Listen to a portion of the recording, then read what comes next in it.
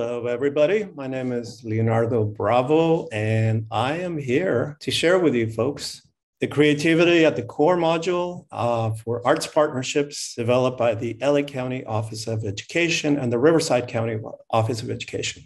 Part of my work here today will be to share some of my own best ideas, my own research based on the work I've been doing for decades, and how these can actually benefit your own schools, your school districts, in ways that ultimately we can begin of thinking arts partnerships as true collaborations that ultimately benefit the entire school community, not only thinking about the benefit for the students, but also thinking about the benefits for classroom teachers, for administrators, for the families, and how we can think of that school community as a vibrant and culturally thriving community of participants. I want to open with this quote by bell hooks, who is one of my favorite theorists, scholars, thinkers. And her quote really has to do with creativity, joy, and freedom. And it says, "All of us in the academy and in the culture as a whole are called to renew our minds if we are to transform educational institutions and society so that the way we live, teach, and work can reflect our joy in cultural diversity, our passion for justice, and our love of freedom." I love this call to action by bell hooks, the sense of really thinking about how creativity, joy, and freedom can be embedded, can be imbued in the work that we do in classrooms, and how that, again, we can think of our school communities as places where the diversity of the human experience, the diversity of our expression can be shown and can ultimately be expressed by students. This module is to give you a sense of some learning outcomes, how arts community partnerships happen for schools, how they help promote high quality arts education for all students, what are the benefits, what are some of the entry points for arts partnerships, and how they can also promote culturally responsive education through the arts. So how do we define arts partnerships? Arts-based school community partnerships are really a great strategy for building robust art resources and opportunities for K-12 students. Many times schools, public schools, don't have enough resources, don't have enough support to bring opportunities for all students to experience the arts, both visual and performing arts. Finding local arts partnerships is a fantastic way to make that happen, to begin to look at the dimensions that need to be added, the experiences, the opportunities for students to really participate, experience, be part of, and find their own sense of agency and meaning through the arts. Many arts partnerships happen through the involvement of school and district officials, leaders of cultural institutions such as performing arts centers, museums, and other organizations, government officials, and also with the support of philanthropists, foundations, researchers, academic partners as well. So really think about partnerships as a very sort of holistic, global, expansive approach to how you can bring arts education into your schools and school districts. The purpose of arts partnerships is to touch the lives of all our students, is to find vehicles, find entry points for our students to express what they know, what they feel, what they think about, how they are socially engaged, emotionally engaged through the arts, through the visual and performing arts. And when we say visual and performing arts, we mean fine arts, painting, drawing, sculpture, we mean dance, theater, music, are all the different dimensions in which we as individuals can express our creativity through the arts. So part of the essential questions that we're trying to answer here is how can we build and leverage arts partnerships to promote a high quality, standards-based arts education for every student? And how is your school using arts partnerships and arts integration to help all students succeed? Again, this is about creating an analysis, an understanding of where the gaps might be, what the needs might be at your local school, which grade levels you might want to target, which arts disciplines might be the ones that truly help your students succeed, and how are your partners, either an arts organization or individual artist, helping to promote high quality standards-based arts education by bringing arts content that is standards-based, but also aligning and integrating that to your own content standards and finding those beautiful and sort of synergistic alignments.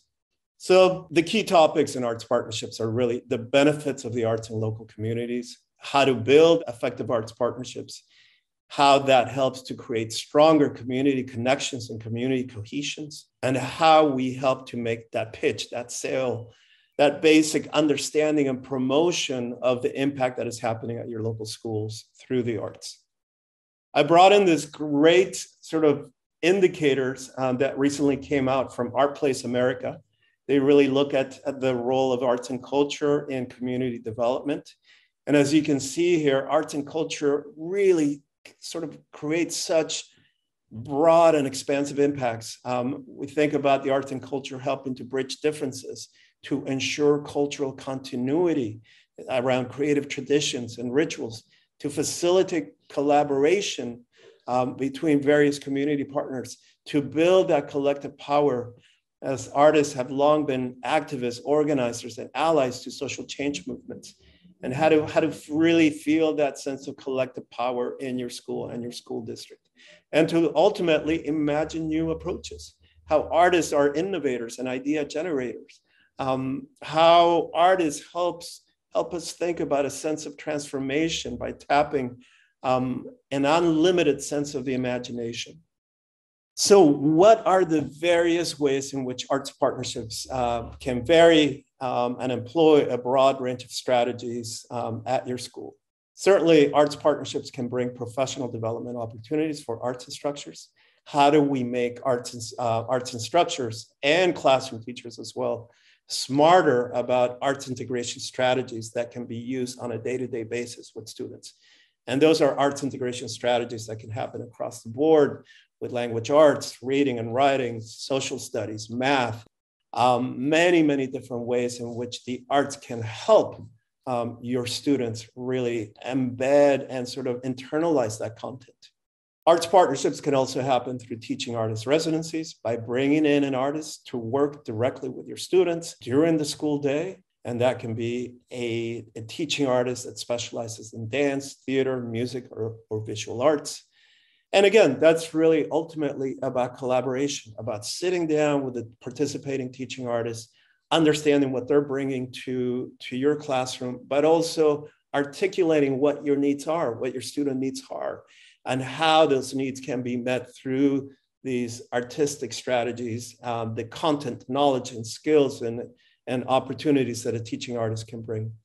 The other part, of course, is having field trip opportunities to art institutions, to performing arts centers, to museums, and how that helps enrich and broaden the perspective and experience of students. How we can bring in-school performing arts events, again, bringing that richness of the creative and cultural expression to the school. How we can think about experiences that happen during the in-school day and extend them into the after-school component, and how these things can be aligned. So the after-school is not an afterthought, but really a way of continuing to strengthen those arts education, arts integration experiences for students. And ultimately, how do we support arts partnerships? How do we find the funding, the grants, the resources to help make these robust experiences that are long-term, long-lasting collaborations and partnerships between schools and arts organizations and artists? As I said before, a key consideration is how to secure broad buy-in and support, how to work with principals, administrators, teachers to really understand what the need might be at the school, how to find those partners locally, regionally, the arts organizations that can provide work in schools that can understand how to bring the arts content and make it relevant and key to what is happening in the schools. And then ultimately, how to secure those funds, either through state and local resources, either through funding resources that an arts organization or nonprofits can bring, through foundations, federal funding, state funding. How to align those pieces together so the funding helps support something that is long-term, that is strategic, that really addresses the needs for growth and continued success at the schools.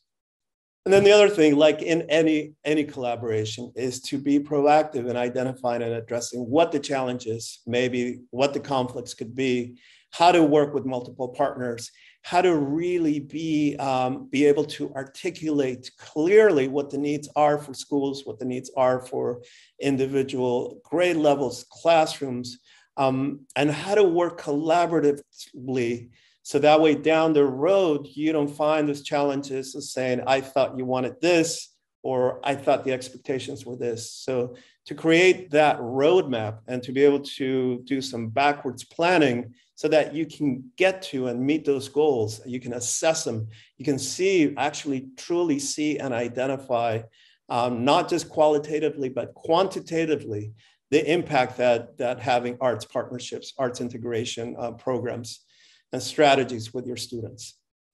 Some key considerations to take into account for successful partnerships, like any partnerships that happen at a school, is to designate key stakeholders to oversee the partnerships. This could be a principal, this could be another administrator, this could be somebody that oversees curriculum and instruction. And again, how to develop buy-in from classroom teachers that can create that energy and commitment to ensuring that a partnership is successful over the long term. And how to make sure that point person, that liaison, becomes ultimately having that responsibility to coordinate among the many, many stakeholders, which also include the outside partners, include the arts organizations, the cultural institutions, maybe state agencies as well. One of the key strategies that I found over so much of this work is to really seek out, share, and analyze data, to really kind of look at data as a way to measure progress against specific goals, and to also change course as needed. One of the things that I found has been critical is having that clear outline about how data will inform the partnerships and what those indicators are. If we're looking for true success, how do we embed the indicators that really show us where students are gaining traction in terms of their academic, in terms of their social and emotional development in these arts experiences, and both in the content level of the arts themselves, the standards, the art standards, but also how these experiences align to the other content standards, and how, of course, they can robustly strengthen and really amplify each other. And as I said before, really essential to the effective arts partnerships is the human aspect, is the joy, the creativity, the freedom, the collaboration that happens between artists and classroom teachers.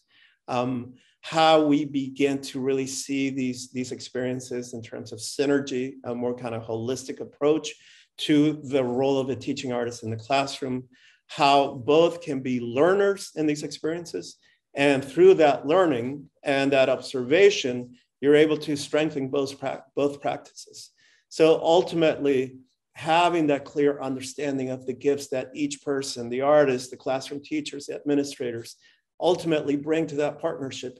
And in that sense, if we think about it from the human experience, the human factor, how that culture begins to thrive, and it's a culture of collaboration and community building that happens at the schools. And here are some suggestive collaborative practices between teachers and teaching artists that I've found successful. Obviously, you engage in conversations to establish shared core visions and beliefs. You have to start from somewhere. You have to find out the why you're doing this, what drives the partnership, and what those core visions and beliefs are that are aligned, that you share together. How to co-create lessons that support learning in the arts and learning in the content areas. Again, it's ultimately how to be collaborators, how to understand the expertise that each participant, each member of the partnership brings to the table. And how to engage in continuous dialogue and inquiry with each other as the partnership progresses. If, for example, you have an artist in your classroom for a period of, let's say, six to 10 weeks, how are you observing, how are you helping that data analysis, observing what happens from week to week from each one of these experiences that help you kind of align, recalibrate, understand how to move the partnership forward. how to build a community of learners in an environment of trust. Ultimately, this is about kind of, again, shared practices, shared core visions and beliefs. You're making those core visions and beliefs come to life in the classroom. It's about trust building. It's about really building that sense of community and collaboration for each other. And then ultimately, how equally assisting each other in the implementation and assessment of lessons really ultimately drives the impact and success of the partnerships. So for yourselves in your region, in your school district, in your local school, one thing is to, again, how to identify where do the arts exist in local communities, potentially list all the potential partner organizations where the arts might appear in your community. You can start with nonprofit organizations, parks and recreation agencies, museums and cultural institutions, youth development agencies, but also expand outside of that. Think about all the organizations that might be in the business of creating more vibrant and thriving communities. Think about what the role of the arts and creativity might be at the center of that, and how to think about extending those bridges to those organizations, to those efforts, in ways that your school is central to those vibrant and thriving communities as well.